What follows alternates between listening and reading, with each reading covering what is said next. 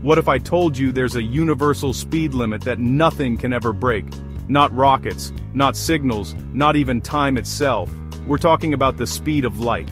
The speed of light is 186,282 miles per second.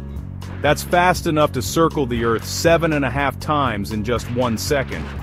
Sunlight takes a little over 8 minutes to reach us, so every sunrise you see is already 8 minutes old. A trip to the moon?